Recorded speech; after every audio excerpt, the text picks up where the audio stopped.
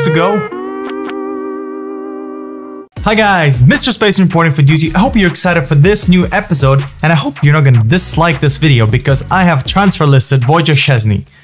Look, we're in a bit of a rebuild. We're trying to do a nice cheeky rebuild. We've already sold Alexandra. We've already contemplated selling Quadrado. We've already sold someone else. I don't remember already.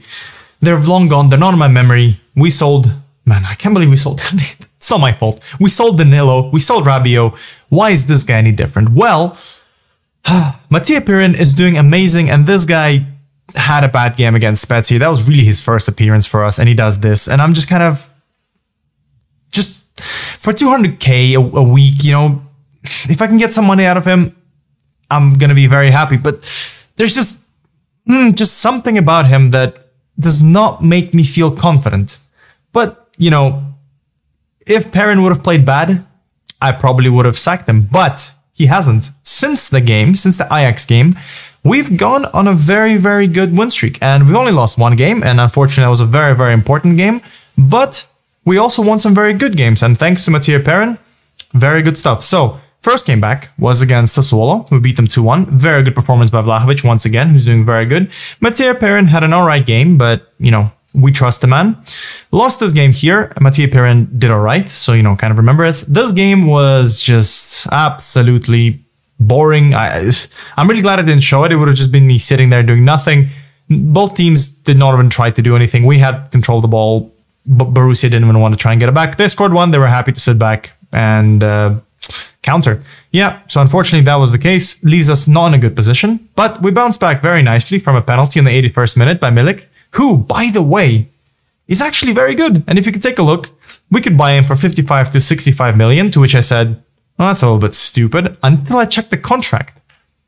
6 million. Yeah, I'm the second I'm given some money, I'm buying him, because 28 years old, very, very good, basically, beautiful finishing, beautiful mentals, good work rates. The man has no weak spots really as a striker, and he's a very, very good backup for Vlahovic and Moise Kean. So I'm really, really happy with him. 6 million, easy. Next signing, you'll know. Right, Cremonese 4-0. Matthias Sule scored a very beautiful goal, which I will actually show, and it won, I think, goal of the month. Let me just show you. It was beautiful. Yeah, it was just beautiful. If I'm not mistaken, I think it was actually the first goal. So look at this curler. Just puts the ball down, lays it off. Absolute beauty. Sule is good, and hopefully we'll see a little bit more of him. Fagioli scored as well. Very rotated squad. And Mattia Pirin, once again, 7.6. So you're beginning to notice why I'm more confident selling Szczęsny. In the Champions League, we've managed to beat Maccabi Haifa 2-0. And to be fair, might have been a little bit more clickbaity than I intended to. Szczęsny did alright. He's had some few games here. He's had a very good game against Haifa. And I've given him a chance next game. And he's done very well against Fiorentina. 7.5 rating. Absolutely incredible. Very, very good performances there. And, you know, Mattia Pirin, I've given him a chance again because I was thinking maybe Szczęsny is going to be the man leading the line sort of thing. And he's done well again. And, you know, I just alternated until this weird thing with Spezia. I gave Szczęsny, that was his last chance. And just not again. And to be fair, Mattia Pirin, 7.6 rating in his next game. That's it. I was like, you know what? Against Atalanta, a team who's actually going to be challenging us for the title, or in there and abouts. You just can't. You can't. He's an amazing keeper. That's it. That's the decision. You know, we'll be looking for someone younger to kind of be the backup to Pirin. But for now, he's on lower wages. He's a good keeper. And if I can actually compare him, you may be a little bit more sold. Like, they don't look too bad. The eccentricity helps a lot, you know, as a sweeper keeper. But his mentals are better. His speed is better. Maybe aerial distribution is not particularly the best. But you have 3 huge center backs anyway. So you don't need the aerial presence. I don't know, that's just my opinion. I could be wrong. Tell me in the comments, who do you think? Do you think I should stay with Szczęsny or Pirin?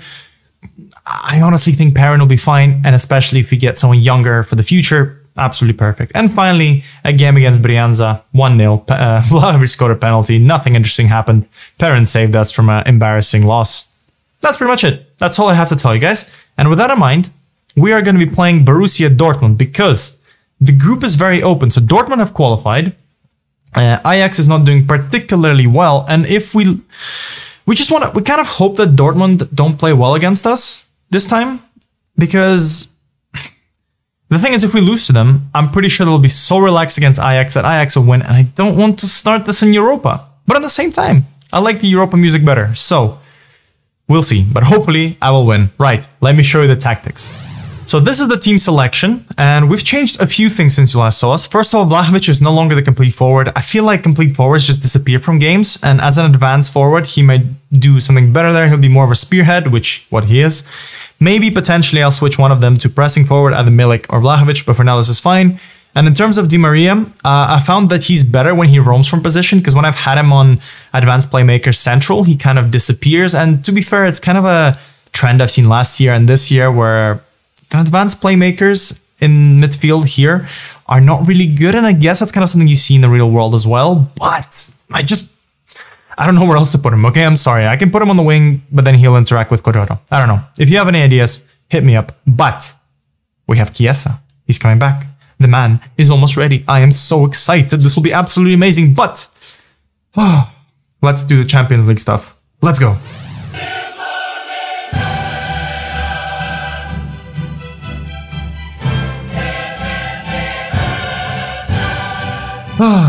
What a beautiful, beautiful noise is playing in the background. Hopefully it's not being absolutely too loud. They're playing with Royce up front and Ademi on the right. That's very interesting. But apart from that, a very, very normal position. Apart from Sule on the right, it's a little bit weird. The music is beautiful. I love it. Hopefully, like I said, it's not completely destroying me. Otherwise, man, it could get awkward. But let's see the team walk out. Oh man, even this, man, if they added the animations for this, that'll be absolutely beautiful. I would love it. And also I like the fact that we now have shirts that we can kind of recognize, which is good. So what's going to happen? Who's going to create the first thing? And I'm probably going to set it to balance just in case, because I've had that. Well, not to be fair, we're starting very, very well. Maybe we shouldn't. Maybe we should just press them till the end. You know what? We'll press them to the end. We'll see what happens.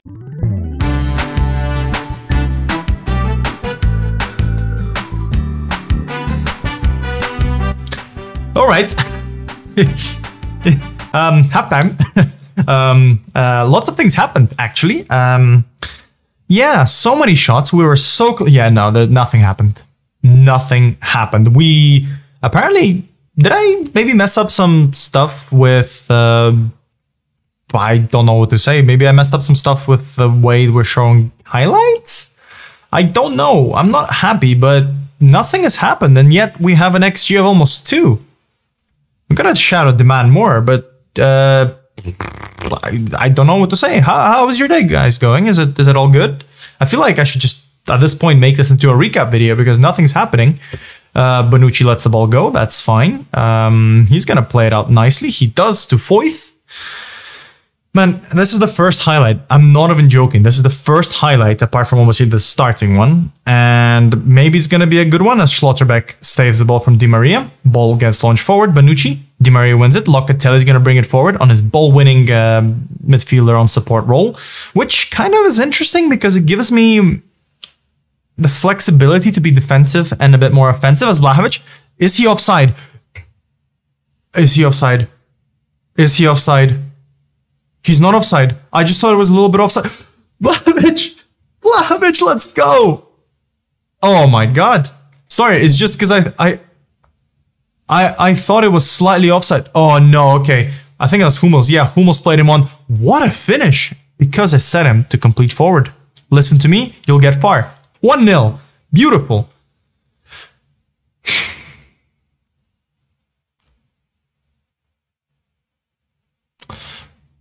Not beautiful.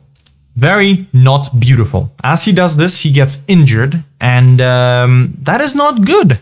We don't have the good players to lose Vlahovic like this. Probably it's good that Chiesa's coming back. That means we can kind of have a change in formation. But the fact that we have him injured is not good as Kostic runs through. Okay. Why did he try to cross? He should have passed. I don't know. Don't ask me. I'm not his manager. I don't teach him how to do things. Anywho. Okay, we just need to make sure that probably... You know what? No, I don't like going unbalanced because there's a little bit of superstition for me. Once you kind of drop back your intensity, that's when you concede, and that's not good. I don't want that. Cuadrado. Cuadrado can't outpace Sule. which strange. Kobel launched the ball forward. By the way, Kobel is one of the guys I'm looking at. If I can sign him, maybe not this season, maybe next season, he'll be very good. He's a very good sweeper keeper and with lots of room to improve. And by far, I wanna say better than Perrin. Maybe, am I allowed to say that? Man, the ball physics. Mwah, look at it. Look at it. As Mori loses the ball to McKennie, beautiful. Oh my God, Di Maria, come on, roam from position to create something beautiful as Milik is not even looking his way. Milik plays it to Keane, Moise Keane, 1-on-1 with the keeper, offside, onside. Referee's doing the, whatever this celebration is. Oh, is that a... Do we not do VAR anymore? Are we 2-0? Update. Both goals. I'm sorry for not celebrating, but both goals are goals. And with that in mind, we're going to give a Live Cup debut to Filippo Terracino. And maybe we'll actually play Wrench. Just give him a bit more kind of run out so you guys get to know him better. And actually, you know what I want to do? I want to give a chance for Chiesa. Can he play anywhere in the midfield? Oh, he can. He can play striker. Or should I play him here? You know what? I'm going to play Chiesa. Let's play him up here. Let's play him as an advanced forward. I know this could be a wrong thing, but it'll be nice to see him back. And I'm very happy that this kid is going to be playing in front of you today. And I'm going to play him as an advanced forward because we're doing so well. And we're going to concede right now. We're not going to concede right now. We might concede right now. Hang on. The game can't decide. The game decided that Bonucci is going to take it. Di Maria is going to take it away. Man, he's done a great job last time. He's created lots of chances. He's running by himself. No one's catching up. Moise Keane's in space. Fagioli. Oh, that's a little nice sprint. And unfortunately, he went for the goal that was for the side that was covered by Kobel, which is unfortunate. We need to be careful, though. I don't want to concede right now. Wolf. Man, he's not going to score again. Royce let up a shot. And a deflection, and Mattia Perrin concedes, and that's not good. That is not good, and that's number 10 for Royce. Royce is on fire. He leaves the ball. All right. What happened there? What happened there? Wolf to Royce. Who did it hit? Oh, Terracino. That's your first contribution, mate. Unlucky. Mattia Perrin could not do anything about that one. 2-1. Let's just hope this is gonna be absolutely fine. 6 minutes. Referee, 6 minutes? Oh no. And that's still broken. Beautiful. Oh no. Don't do this to me. Full manager, don't do this to me. Schlotterbeck. Oh my God. Oh, that was... No. Mukoko, no. Terracino gets destroyed. Schlotterbeck, send him off, ref. No, ref. Go away. Go away. This is not pretty. Di Maria? Is this meant to be like stylized for Champions League? Looks broken. Ajax is beating Maccabi 3-0. Di Maria is wasting our time. No, their time. I'll be happy with a 2-1 result. To be fair, Chiesa got to run out. Terracino's got to run out. Bonucci. Mukoko. Careful, we need to pick it up. Kostic. Don't do anything stupid. Why didn't he just play it forward? Oh, that's fine. 2-1. Let's go. Not a single goal celebrated. I celebrated more for the Royce goal because Royce is a legend. And with that in mind, this is very, very good. Very good. I think, does that make us... Maybe that gets us promoted. I'm not sure gets us promoted. Maybe that gets us a placement in the Champions League. Let's send assistant to talk about this. And what does this do to us? No, we still need to win the Ajax game. We still need to win the Ajax game. So, what we will do with this is we will have to play the Ajax game for you guys, and then the World Cup's happening. So maybe I can show you a bit of that. And Ajax game is going to be the absolute decider. This is going to be absolutely crazy. But anyways, let's check how long he's out for. Okay, he's out for... he's out for...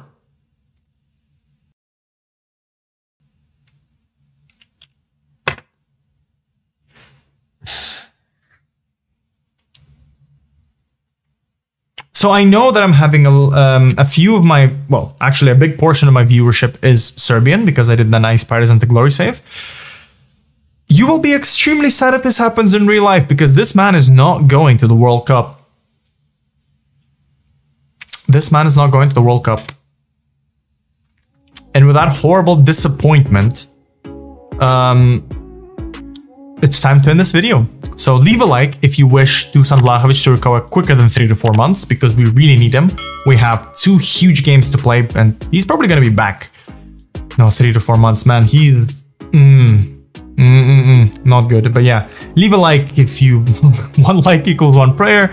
Subscribe for more videos like this and I hope you guys enjoyed a slightly nicer and revamped thing. I'm still working on my setup.